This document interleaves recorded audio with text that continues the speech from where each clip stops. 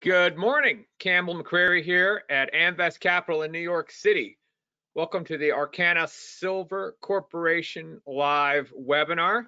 Aurcana, of course, trades on the venture as AUN, Alpha Utah Nevada, and AUNFF, Alpha Utah Nevada Foxtrot on the QX. Do hope you'll enjoy today's program. It will be available in replay mode.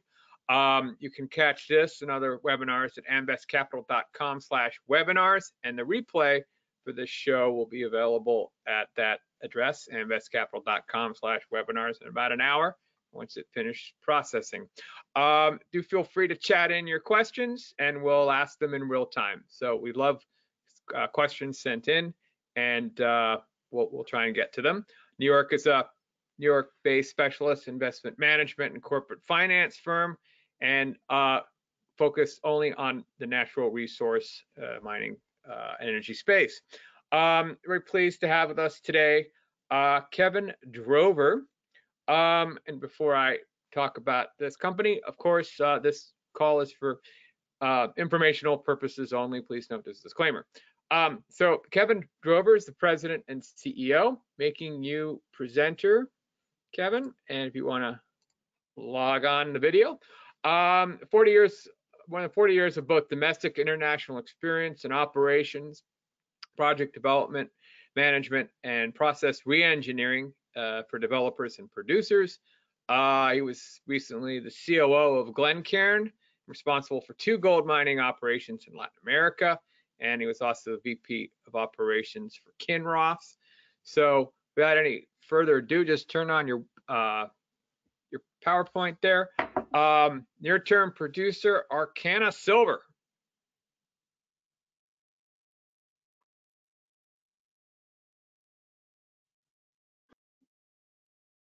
Okay. Kevin? Right on. You're in.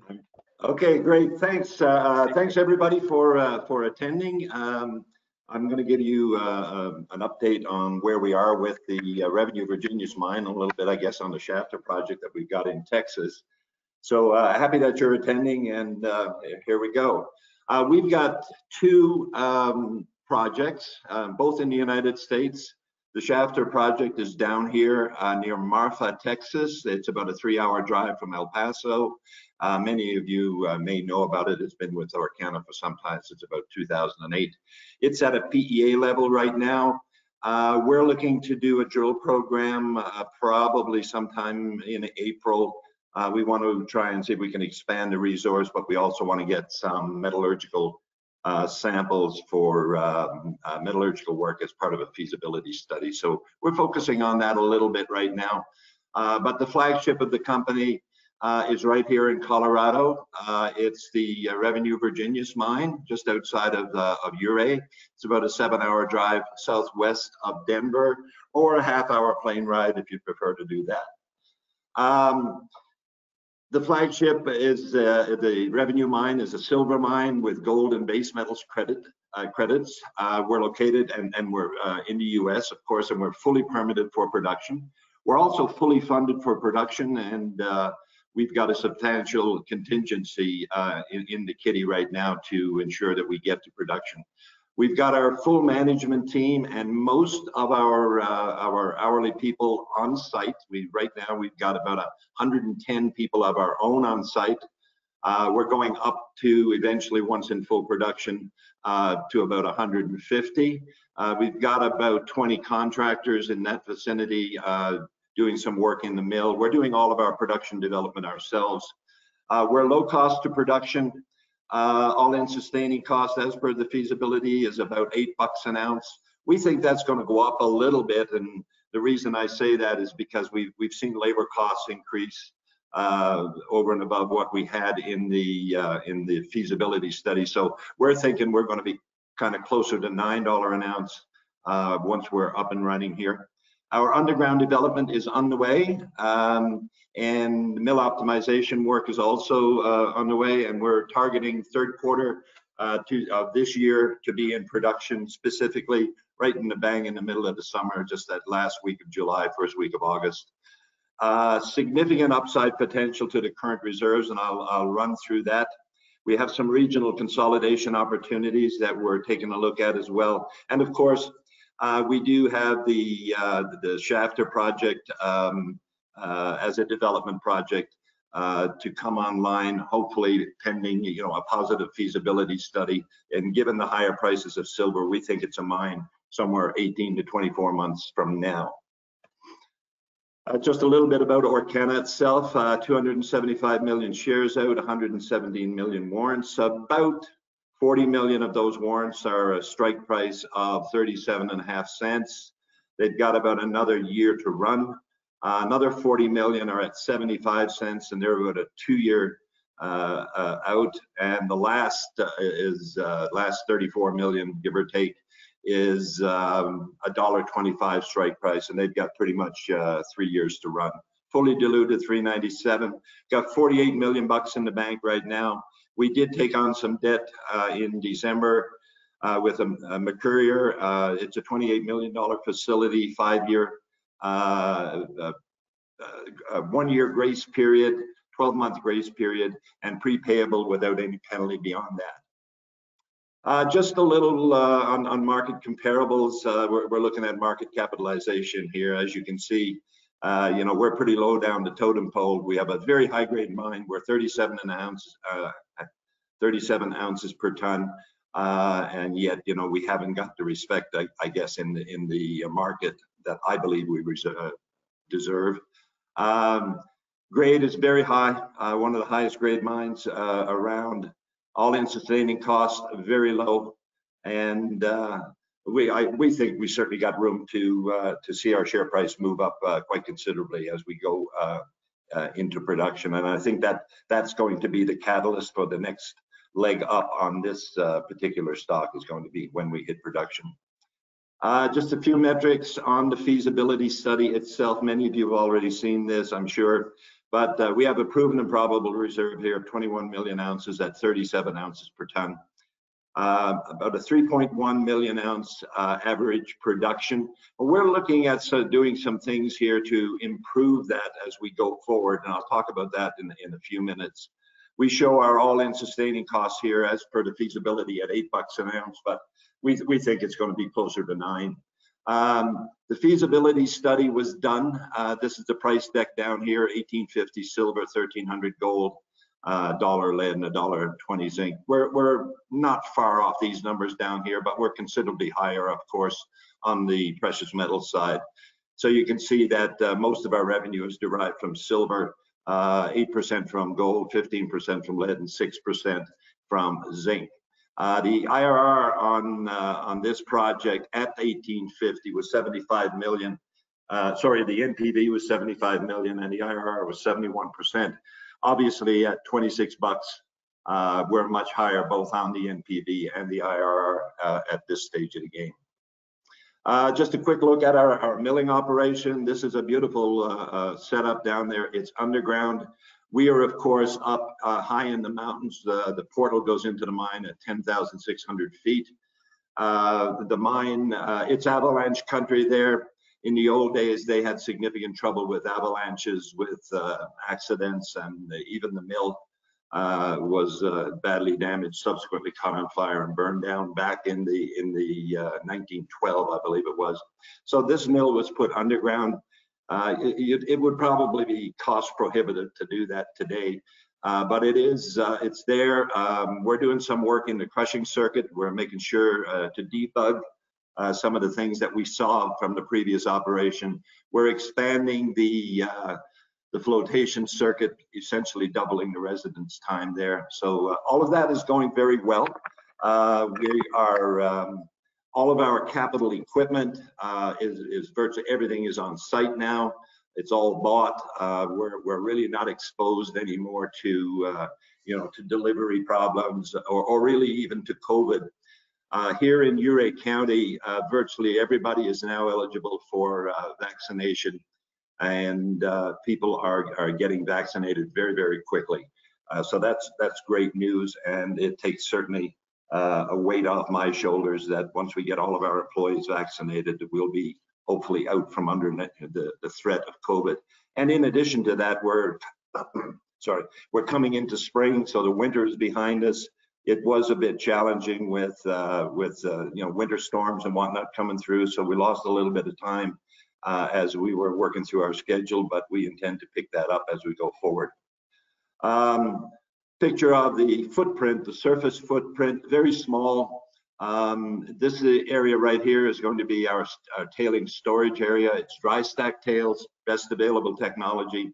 Our water treatment is a passive water treatment system. It's all built. We completed it last fall. It's in operation and working. We're doing some upgrading on surface, putting in a couple of buildings to give us the ability to stay out of the snow during the winter with supplies and so on. And we're expanding our change room for the number of miners that we're going to need on a go-forward basis. Not just miners, but mill people as well. So all's going well there. This is an important slide to get a real understanding of the potential of this project itself. We own 9 major veins. We picked up some other ground since probably some of you have last heard me speak, and we're intending to pick up some more. But right now we have 9 major veins, virtually all of which have been in production at one time or another over the past 150 years. The one that we are mainly concerned with right now is the Virginius vein, which is this one right here. We now own 16,000 continuous feet of this vein. This vein outcrops the surface all along right here, this 16,000 feet. So we can see it wherever it goes. Because of apex law in Colorado, we own it. It doesn't matter if it's on our claim or not, but wherever it goes, we own it and we can mine it. This mine operated from about 1876 till 1912. And this area right here in the middle, the gray area in the red triangle, is what was mined out back in that day. They took roughly 25 million ounces out of here, and the grade was in excess of 60 ounces per ton. It was a very, very high grade mine. They used a mining method called Rissu mining, which is basically just split blasting. You come in, you drill the ore and the waste. The stope is about 4 feet wide. The vein is about 1.5 feet wide. So you drill both, but you shoot the waste first, and it drops down. You take it out, send it to the mill. You come back in, you load the waste holes, you blast them, stand on it, do it all over again. So it minimizes dilution. That's the idea of that mining method, is to minimize your dilution. OSMI, Ouray Silver, us down here, we did 4 different runs in test stopes to make sure that this mining method worked. It worked certainly for 46 years of operation for the previous operator. And what we found was it worked equally as well for us. Our average dilution coming out of that, those 4 test runs, was about 20%. We think, we should settle in at about 25%. The other thing that gives me a little bit of comfort here in terms of minimizing dilution is we know that ore sorting works as well. There's been some work done on this, and it seems to work very well. We've not put an ore sorter in, but it would be relatively easy to put in, and the cost of that is probably right around $1 million. So from our perspective, we're going to be focused in on this Virginius vein. And the previous operation, that 46 years of operation, it also focused on the Virginius vein as well. It's very high grade, it's steeply dipping, it's relatively easy to mine. So down here you see these blue or purple, green, and the pink. The pink and the purple is our mine plan. That's our 7-year mine life right now. The green that's right, if I can find my, okay. The green that's right here, this is inferred. It's only inferred simply because we couldn't get a drill hole in this thing. But it's just not logical that you have indicated and measured ore down here and up here and not have it there. I mean, it's almost impossible for that to happen. So we're very confident that this green area is going to come into our mine plan, and that's going to give us pretty close to probably a 9-year mine life, even before we really get into production. So we're looking forward to very, very quickly increasing our mine life. But right now, as per the feasibility study, we have 7 years. We trace the vein up here on surface. We've sampled that vein. We know it's there. We believe that the future is going to be, as we get up here, is to continue going to the north. Now, that's not in the plan. That's going to give us decades of operation above the so-called 7 years that we've got. Let me just take you to the next slide. This is where we are today. This is the main haulage level. This is roughly 9,000 feet. This is all in place, track laid, water, power, you name it, it's all done. We are driving 3 vertical raises to get up into this area right here, which is this area in here. This is our main focus. This area of the mine is very high grade. It'll run above 55 ounces per ton up here. So we obviously want to get into that and bring it forward. So right now we're driving 2 raises at the moment. The third one will start literally next week. The number 1 raise is mainly for access. So we're coming up here to the 1200 level. Right now we're at the 1800 level. The number, and this is a hoist will go in here, or an elevator if you want, and water, power, ventilation, and so on, and air. So this is going to be, this one is so that we can move our materials up and down rather expeditiously. So the number 2 raise, we're already up at the 1500. The number 3 will start soon. The number 2 and 3 raises, each one is designated for ore coming down, the other for waste coming down. So that will facilitate that. Right now, we are driving on the 1800 level and we're driving on the 1500 level. The idea being is that we're going to get 2 stopes in this area right here and at least 2 stopes up here without having to go over here. So this will be confined right now, but obviously as we drift on vein here, we'll continue to follow that vein. So if it continues to go, we're going to be continuing to go out this way as well. Sorry for jumping around. So we need 2 stopes to operate. The 1800 level, just this much here, would give us a 9 to 10 months. 1500 the same. So we're going to mine our way up here and then to the north. We're on target right now and on schedule to deliver this project into production in midsummer. We're hoping to speed that up a little bit, and we're working on some plans as we speak right now. But we're not completely finished at this stage of the game. But even by that standards of getting ourselves into production in midsummer, I don't think there's anybody else around that's near to that to have a mine coming online that soon. So that's where we are right now. We're pretty much on schedule. We're pretty much on budget, and things are going very reasonably well. We're coming out of the winter. And we look forward to, certainly less downtime due to storms and things like that. From the regional perspective, this is a very prolific mining area over the last 150 years. There's literally been thousands of mines here operated. We're the only game in town right now. We're up right here. This is us, the Revenue-Virginius mine. There's nobody else with a permitted mill and obviously, a mine that's going into operation. These were all long life mines. And the reason I want to tell you this is they put us in perspective. This is narrow vein mining. These veins go on for a very long way. They go almost vertical up and down. The Eldorado mine, which was owned by Newmont, ran for 120 years. The Camp Bird mine, which produced in excess of 1 million ounces of gold, ran for more than 100 years. Sunnyside produced 2 million ounces of gold and ran for over 100 years. Shenandoah Dives over 100 years, and many of the other ones you see here ran multi-decades. And this mine, our mine that we're putting back in production, ran 46 years in the past, and it didn't shut down because it ran out of ore. It shut down because the mill burned down and the the Reynolds family decided to go play with the gold mining sector as opposed to silver. Silver price was depressed at the time, and they decided not to rebuild. So this is a very prolific area. The town of Ouray up here where we're stationed, Silverton, and even Telluride, that is now turned more of a ski hill.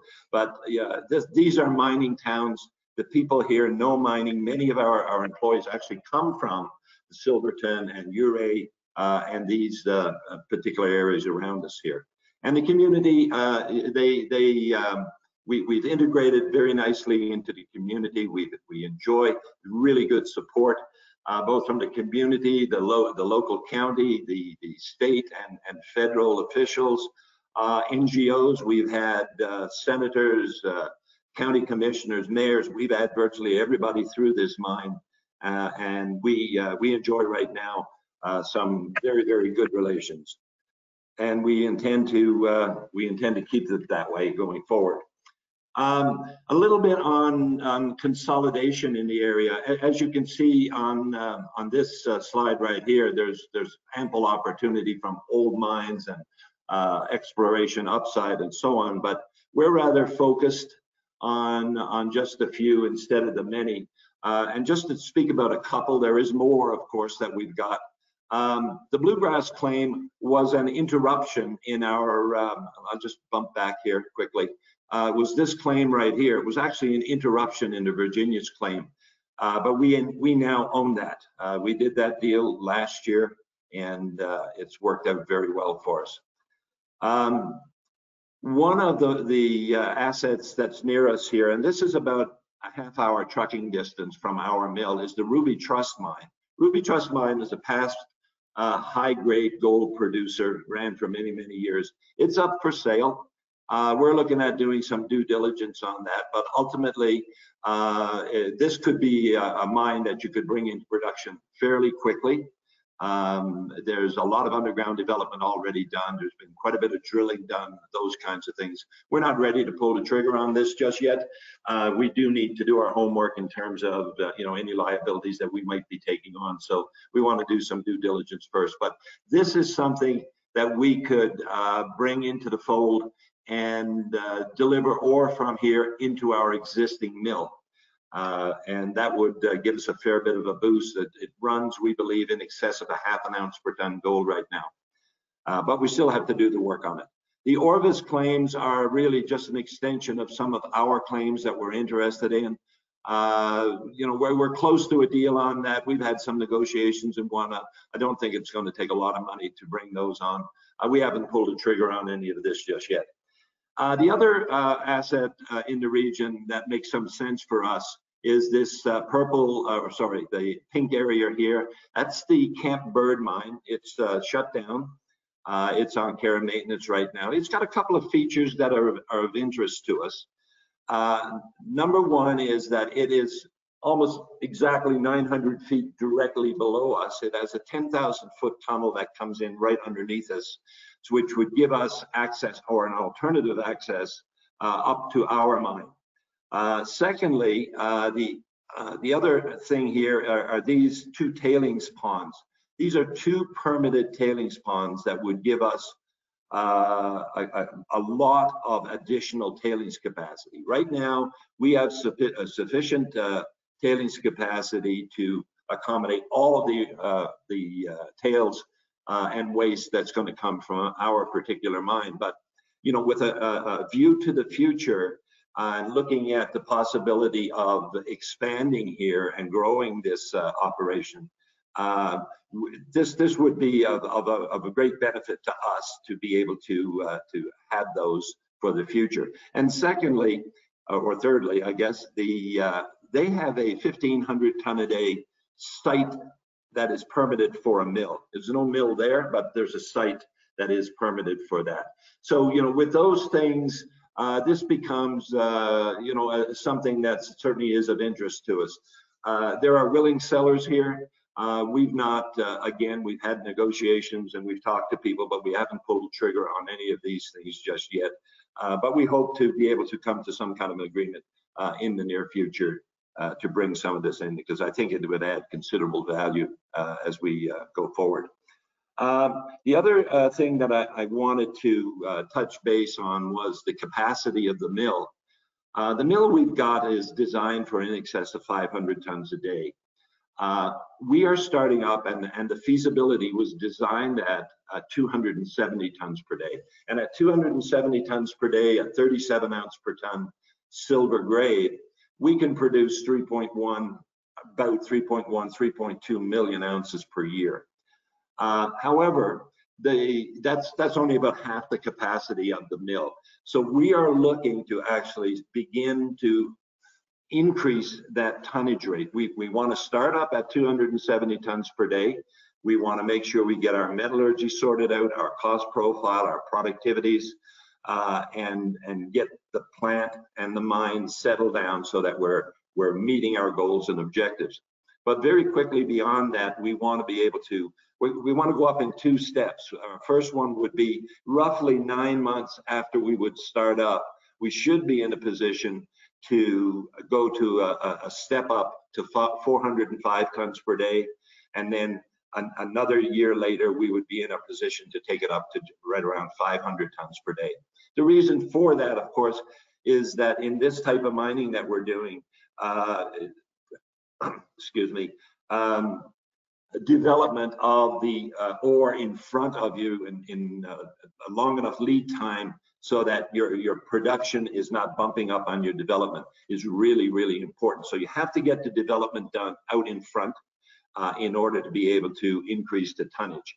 And at the same time as we're doing that, we are looking to expand the mine life of the Revenue-Virginius right now. So we're looking at doubling the production and doubling the life of mine, and that's where our head is right now. But the focus for us is absolutely first get ourselves into production and get ourselves cash flowing, and you know, on that road to being able to develop ourselves further out. The second thing here that I think is important is that we do have the Shafter project. We are looking at doing a drill program. We are looking at, as part of that drill program, collecting metallurgical sampling for a feasibility study. We would hope that if everything goes well, that we could start a feasibility study probably in the fall of this year, and look out about 18 to 24 months, we could have the Shafter project in production. We would anticipate about a 7-year mine life for that, given current cutoff grades and price of silver, and we would anticipate about between 2.5 and 3 million ounces a year. So if you do a little bit of arm waving here and do all the addition, when we go to 500 tons a day, we should be in the range of about 6 million to 6.5 million ounces of silver a year. Add to that, say 2.5 million coming from Shafter. We should be right in that mid-tier producer status, and hopefully that would be another catalyst for this company. So we're, you know, we're focused on the short term. We're looking to the long term to get this operation up and get it running, get it profitable, expand it, and then go from there. So with that, I'm going to take a pause and take any questions that you may have. All right, good job. Have some questions that were sent in, and again, everyone, please send in your questions, and we'll ask them along with our questions.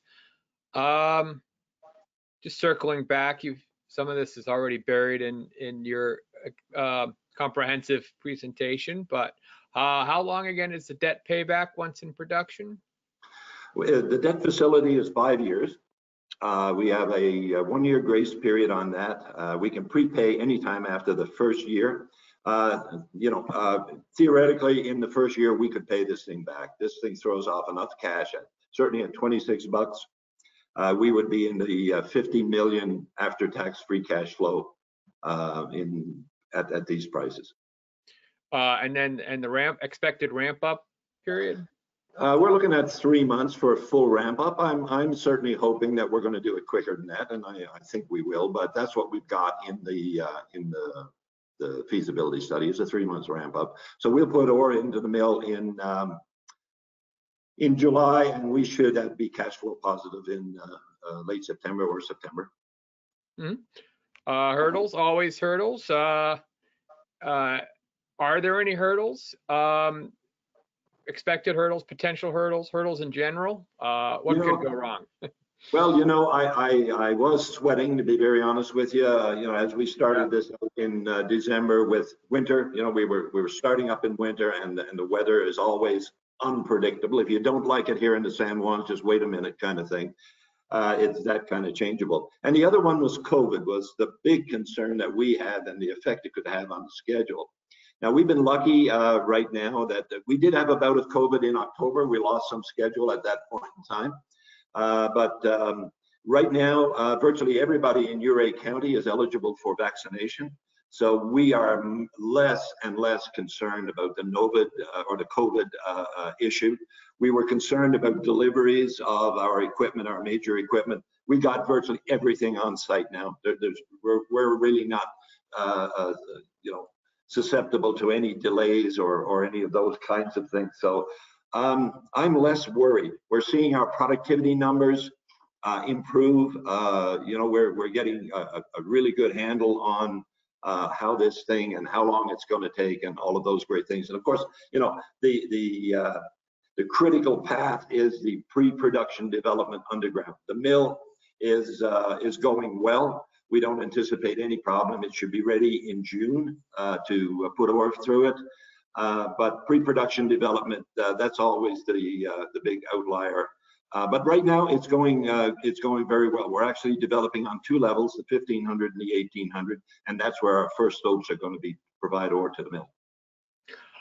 Narrow vein mining is typically very challenging with dilution, staying on the veins, etc. How many active stopes will you require to reach a nominal 300 tons per day or more? We need 2 operating stopes and essentially 1 on standby, because you need a place to go. And we're going to, essentially what we're going to have when we start up, we'll have 4 stopes. 2 on the 1800 would probably be the first 2 that'll go into production, and then 2 on the 1500 will come very, very soon right after that. So I think we're going to be in really good shape to certainly get ourselves comfortably in production. Does your mill incorporate high intensity grinding HIG, or are there plans to? No. We don't need to grind this thing to buck dust at all. We're not. Actually, our grind is actually fairly coarse in comparison to some of the other mines that are around. No, we're kind of 110 millimeter or micron grind for our flotation circuit. So we're in a nice place. Not hard to. Water issues? No real water issues. We've got water systems. We use very, very little. We recycle just about everything that we use. Is a very small bleed. So no water issues, no power issues, no manpower issues, those kinds of things. Okay, and then when could you say we expect to have a first full year of commercial production? I would say beginning in September of this year, that will be the start of our full commercial production for the first year. So 2022 would be the first full calendar year of production. Great, thank you. Gabe? Thanks. Yep, thanks, Campbell. Hi, Kevin. Just I was wondering about, you mentioned the winter storms. Did you get any sort of water seepage in the mine or from the rock seepage from the water? It's a very relatively dry mine. We'll get water flow, as the spring runoff starts to melt. We will get that. That typically starts, I believe, in mid-April kind of thing. We don't anticipate any problem with that. Our water treatment system is fully designed to handle those flows. So, and we've got it all completed as of last year. So we're in really good shape for the spring runoff. Great. And in terms of, since you completed the feasibility study, you mentioned earlier in the presentation about ore sorting. Is there any other sort of efficiency gains that you have identified that you could implement? You know, ore sorting is certainly one of the things that you could do. You know, you can. It presents some other problems, of course, as well. You know, what do you do with the waste that you chuck out of there? But the ore sorting itself works fairly well. You can reject about 65% of the waste with only about less than 3% losses of metal. So that's a pretty good place to be. The one thing that would actually allow you to do is increase the throughput through the mill. The mill being underground, it's going to be very difficult to expand that mill, and that's one of the reasons that Camp Bird site was of interest to us. If we, you know, are lucky enough to find additional materials and whatnot, you could build a mill there. But another way to do it is also to sort the ore before going into the mill itself, where you could take out a large amount of the waste, and that way you could actually mine more and put it to the mill. We just still got to deal with that additional material that we would reject from the ore sorting. Great, and just following on that, what's your sort of budgeted mill grade at the you know, the initial ramp up? We're at 37 ounces per ton is our average grade. We're going to be mining, though, in those areas that I pointed to where we're going to be mining first. Those grades are going to be closer to 50 to 55, maybe even 60 ounces per ton. Those stopes are very, very high grade up there. And you know, as you may recall from the presentation, the historic grade coming out of this mine was in excess of 60 ounces per ton. Great. Just one more from me in terms of, you know, you have a slide there showing sort of where you are in terms of your pre-development or your pre-mine development. Can you just quantify the sort of meters, vertical and horizontal, that you need to achieve before? Yeah, well, we're going from 2,000 level up to the 1,200 level, so that's 800 feet straight up with all of those 3 raises. So that's 2,400 feet of vertical raising. And then we have the lateral development as well. I think the lateral development is probably in the we don't need to do this before we go into production, but it's probably in excess of 1,000 foot per level that we have to do. So we'll do the 1,500 and the 1,800, get those ready to go, and then we'll just jump up to the 1,200, 900, and 600 levels. But we've got time to do that. We can be in production, and then we'll continue with our development to get ourselves in a position to be able to mine those higher grade areas up top. Great, sounds good. Thank you very much. Stu? Okay. Yeah, thanks for the presentation. You mentioned like you might have some slight cost increase. Just, you know, high level, how would your like all-in sustaining costs, C1 cash costs, all-in sustaining cash costs compare to peers, you know, in this silver space? We would probably still be one of the lowest in the business.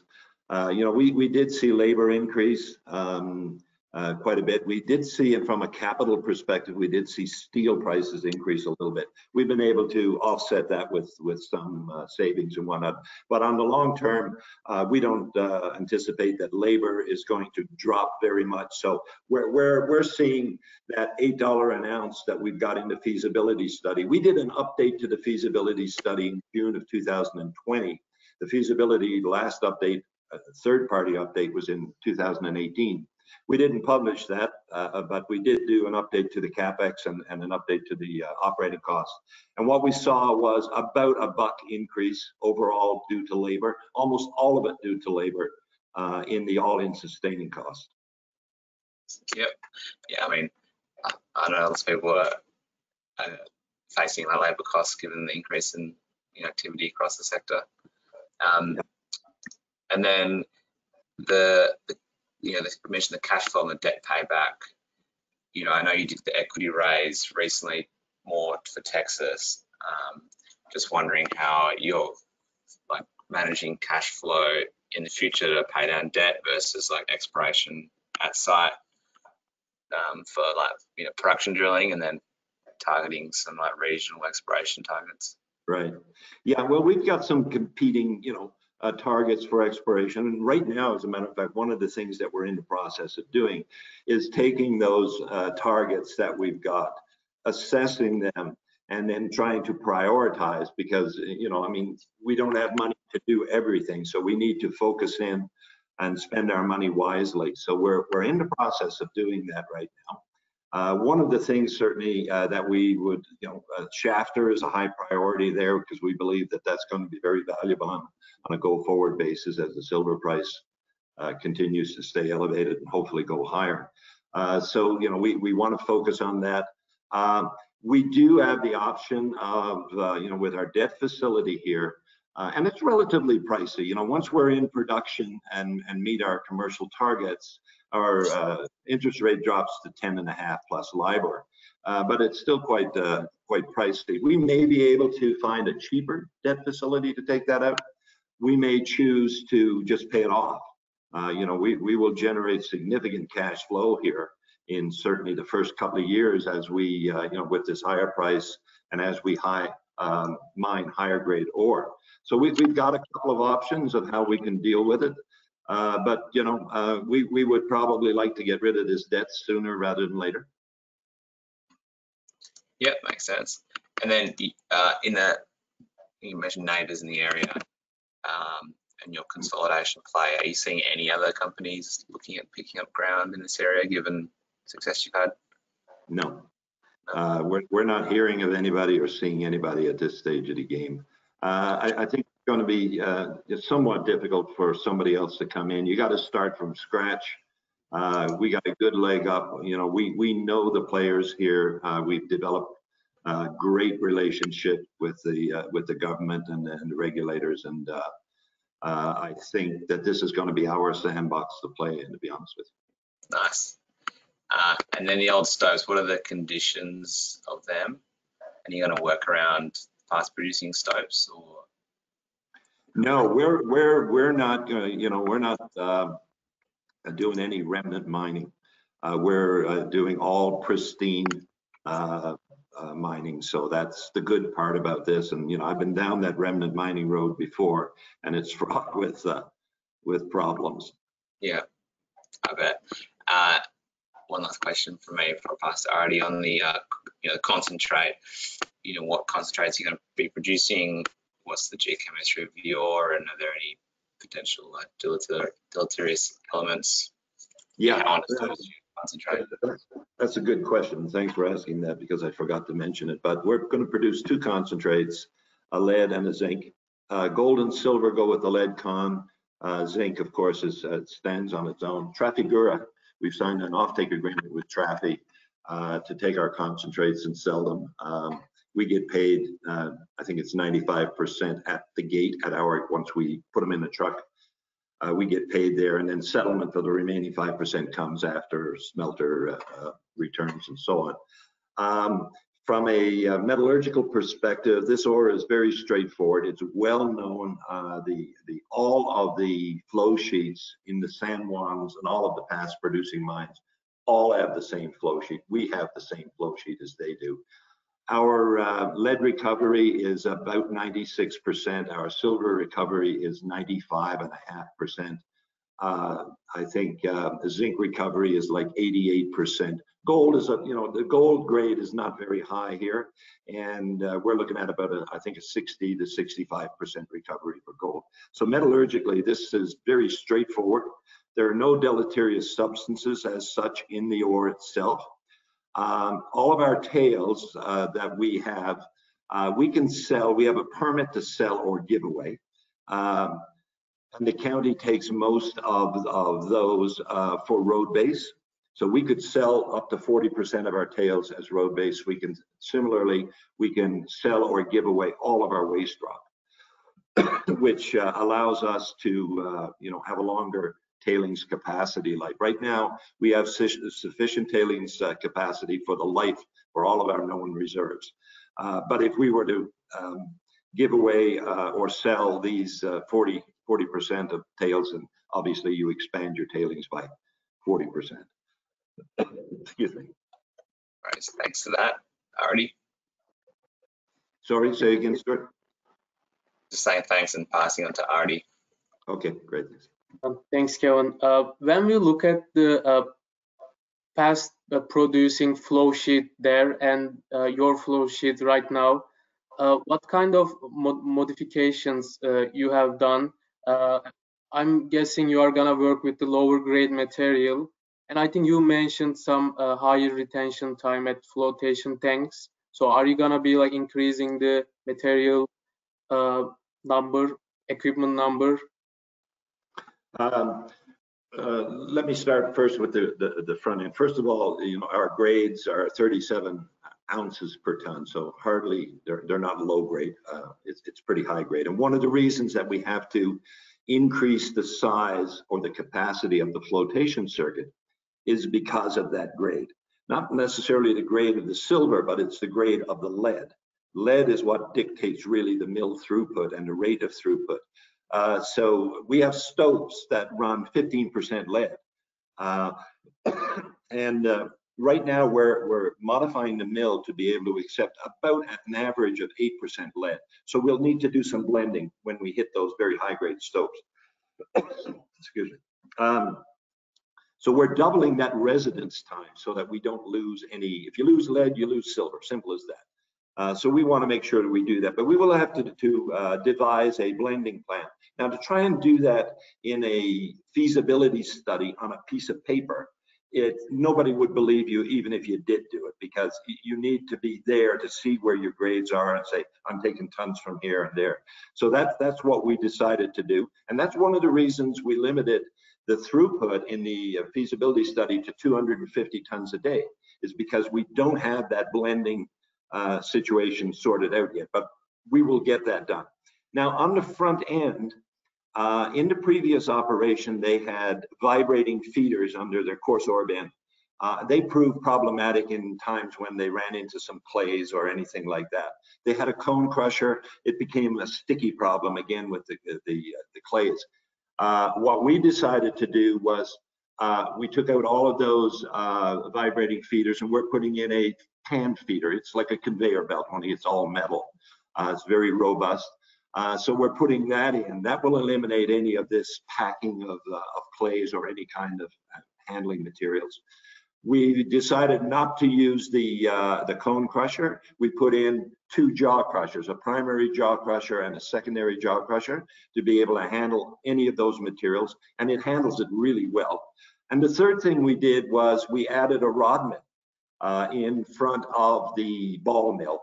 And that is to mainly assist with the grinding process, if you will, because typically you would have a cone crusher and you'd be able to crush a little bit finer, but with the jaw crushers, it's a coarser grind. The rod mill will assist with that, and then from there we go to the ball mill and into the flotation circuits, and we make a concentrate, put it in bags. That's pretty much it. We're putting in a couple of screens to replace cyclones, those kinds of things. All that equipment is here. For instance, the screens are installed. The pan feeder is going in, being installed now. These kinds of things. We don't anticipate any problems at all with completing this. Thank you. When we look at the additional resource for the future, are you more interested in down dip directions at the known veins, or you are looking into more new veins? Well, you know, we have 9 veins on our property, 9 primary veins. Right now, we're only focused on the Virginius vein, which gives us our life of mine and our upside. But we do have one crew designated and working on the Wheel of Fortune vein, which is a high-grade gold vein. We're actually driving some drift there now to get ourselves in a position to do some drilling. And we think, from what we can see from the records, there's some areas in there that look like, we don't know because we don't have a drill hole in it yet, but we're anticipating to see something in the neighborhood of ½ an ounce per ton gold with some silver. That would be easy mining, and it's very close to our existing operations. The same tunnel that goes in to produce and the work that we're doing now. It's just comes right off that tunnel, so we have access and whatnot. So we're looking at doing that. We have the terrible vein, the bad name, but it is the name of it.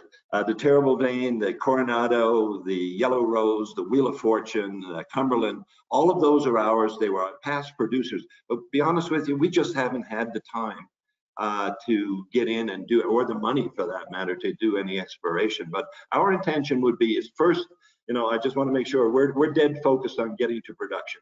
After that, then we want to prioritize, where our money is best spent to give us the biggest bang for the buck. So that's where we are right now. But eventually we'll get to all of those veins, and I think they will all be producers. And that's why we believe, that this is going to be a multi-decade mine that's going to run for a very long time. Thank you, Kevin. Campbell? Sure. Just going to wrap up with a few questions that were sent in, and then I think we'll close. Kevin, can you just talk about your career as previous to Aurcana, as it and that experience and projects you've worked on in advance of and sort of in preparation for making this company work. So Sure. What's applicable in your CV? Yeah, well, I've been in this business a very long time. I'm an operator. I consider myself an operator. I'm not an explorationist. I started out in the iron ore business and was there for 10, 12 years, and then graduated to places like Cypress Anvil Mining up in the Yukon, and eventually had mines in Nicaragua, Costa Rica, Peru, Africa, Russia, the United States, Canada, and so on. But primarily, of all the things, I'm an operating guy. I spent 5 years with Kinross Gold, and we had, I think it was 7 mines in the Northern Hemisphere that I managed for Kinross, including their Kubaka mine, all their Russian operations, the Fort Knox mine, the Kettle River mine in Washington, Lupin in Northern Canada, and the New Britannia mine, plus the Blanket mine in Zimbabwe, and got to work on the Katanga mine when Kinross owned most of that in the DRC. So been around a little bit. I left Kinross in 2003. I joined Glencairn Gold. We built a couple of mines, ran the ones in Nicaragua and the Costa Rican mine at the time. Started up another gold mine in Peru. And Peru was one of the mines, by the way, where we used Resu mining, the same mining method that we're going to be using here. So we operated that, eventually sold that, and joined Aurcana. I actually retired for a period of time in 2010, I think, to 2013. Came back, joined Aurcana as a board of director, a member of the board, and realized how badly mismanaged this was. I eventually took over the company in mid 2014 to try and get it out from what I thought was bankruptcy. We survived that, and we sold the mine, the La Negra mine in Mexico that we owned. I lived to fight another day, and finally brought the Revenue mine into the fold here in 2018 to get it back into production. So spent my career, basically, I've been doing it 50 years. Spent my career either building mines or operating mines. Hope that helps, Campbell. Sure. Any royalties on the project? There is a royalty held by the original owner, AE Reynolds, of everybody, I think, has used Reynolds Wrap at one point in time. We're not the same family. It's capped out at $9 million. Okay.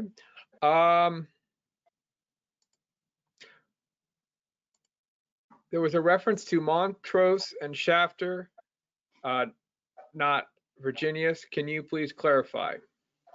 Montrose is a town nearby here, about a half-hour drive from Ouray. It's really, that's all it is just a town. Some of our employees live there. The Virginius is the name of the mine is the Revenue-Virginius mine. the Virginius vein is the main vein that we're mining. And Shafter, of course, is in Texas, you know, the Revenue-Virginius mine in Colorado, and the Shafter mine is in Texas. Texas, by the way, is a great place to do business as well, as is Colorado. Excellent. Do you need any more cash to fund the project? Nope, we're good. We've got sufficient contingency to get this thing done and get ourselves into production, as well also to be able to execute on some of these, you know, with the Shafter, we want to do some drilling that's going to take a bit of money. We want to do a feasibility study that's going to take some money, those kinds of things. So yeah, we're sufficiently funded, Campbell. Okay. Can you talk about other silver companies that are a bit more, are you know, closer to the stage of development that you are in Colorado, if any, and why not? There's none. There's no others. I can't quite speak to that. I can speak for us, but why there's nobody else there, I don't know. We're there. There's only, I think, 2 projects literally in Canada and the United States that's going to be coming into production now. That's silver. I was looking at some data on that a little while ago, and there's very, very few silver mines coming online. I think Alexco came online, I believe, a few months back, and then of course we'll be hitting production in July. So very, very few to choose from right now. By the way, I put in the handouts section of GoToWebinar here, that funding control panel, copy of this presentation. So if you find your way there, you can download it right now. Really just one more question. Okay, you're back, you're full commercial production, everything's in order as planned. Maybe this is premature. What are you going to do with the cash flow? Grow an empire, work on the other projects. Hopefully you get bought out, buy back your shares, dividend. Is it premature to bring that up? But that's certainly some of your shareholders on this call are bringing that up. So yeah, well, you know, obviously I don't want to jinx anything, and I'd prefer not to talk about it because don't want to commit. But you know, we've got options. Paying down the debt certainly would be high on the priority list. We can certainly, and you know, as a board and management, consider dividending some of this cash out. We do want to certainly do some additional exploring. We believe that, you know, if we can maintain a minimum of a 10-year reserve life in front of us, we don't want to have 20 years of reserves, because that's going to take a lot of money to have that out that far in front of you in the type of mining that we do, which is narrow vein. You practically got to do 80% of the mining costs in order to explore. So what we need to do is we want to get a 10-year mine life. We want to replace our reserves every year for the next 100 years. And that's what Dome Mine, I used to work for Dome Mines in Timmins, Ontario, Canada. And that mine ran 120 years, and it had carried 2 years of reserves in front of it for those 120 years, because it was narrow vein and because of the cost of that. So we've got all of these competing, you know, needs for cash, whether it be buying back shares or dividends, exploration, and paying down the debt. But paying down the debt is going to be a fairly high priority. We certainly would like to dividend some money out to our shareholders. I think that would bode very well for us. We do want to keep the exploration and the development out in front of us. So those are the kinds of things that we're looking at, but I don't want to get too far ahead of myself here. I want to get in production first. Good. Thank you everyone for tuning in, and exciting things going on at Aurcana. With that, we'll be queuing you for feedback. Please shoot us a few lines, really appreciative. And the replay will be available in an hour or so at amvestcapital.com/webinars. Kevin, one or two sentences and we'll call it a day. Well, thanks everybody. Do appreciate your time and interest in Aurcana. You know, the catalyst here is going to really be getting ourselves into production, I think. So stand by for that. We'll be providing updates within the next few weeks, a little more detail on where we are and timing and so on. But we're on our way here, I think, to good things. Thank you very much. Thank you, everyone. Good day.